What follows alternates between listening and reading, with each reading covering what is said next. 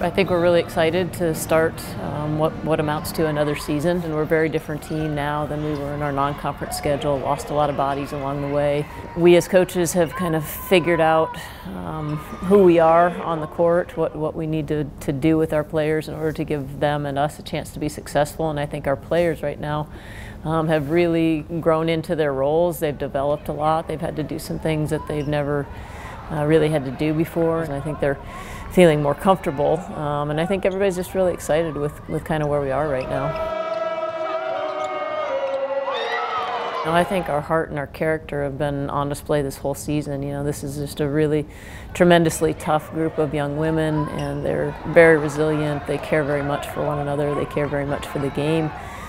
They come out and they put their heart and their soul into it every time they take the floor, whether it's in a practice situation, whether it's in a game situation. And they've just, these last 3 games, it's been nice for them to be able to reap some of the benefit, some of the reward for all the hard work and all the engagement that they put in through this whole season. When, you know, when things aren't going well, which they weren't at the beginning of the conference and midway through the conference, it would have been really easy to just say, hey, this isn't worth it. You know, we're not going to win anyway. Why work this hard? But these guys really just kind of doubled down and recommitted themselves and worked on developing skills and worked on finding ways to continue to improve. And so it's been really nice these last 3 games, like I said, for them to have some success. On one bounce pass, V-Hill goes up and finishes.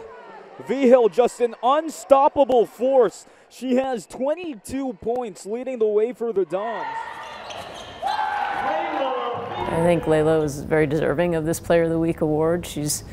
I think she leads the conference in double-doubles. I think she you know, leads the conference by a large margin in offensive rebounding statistically. But she's you know, she's an undersized post, and she's a fighter, and she's somebody that's ultra competitive, and you know, she's also a winner. She's played in winning programs wherever she's been at, and I think she plays with that mentality that she's got to prove something every time she takes the court. And she plays with lots of confidence, which is great. She's been looking at some 3-point shots, and I think that's fantastic that she's taking those and knocking them down. But you know, she's the kind of kid that you want on your team. You want to go into a game knowing that you have a Layla V-Hill on your squad. V-Hill for the score. Our thoughts right now are on Santa Clara on Thursday. It's everybody's got a 1-game tournament, and we'll worry about the rest if we get that far. But I think it'll be a really good matchup between us and Santa Clara. I think both teams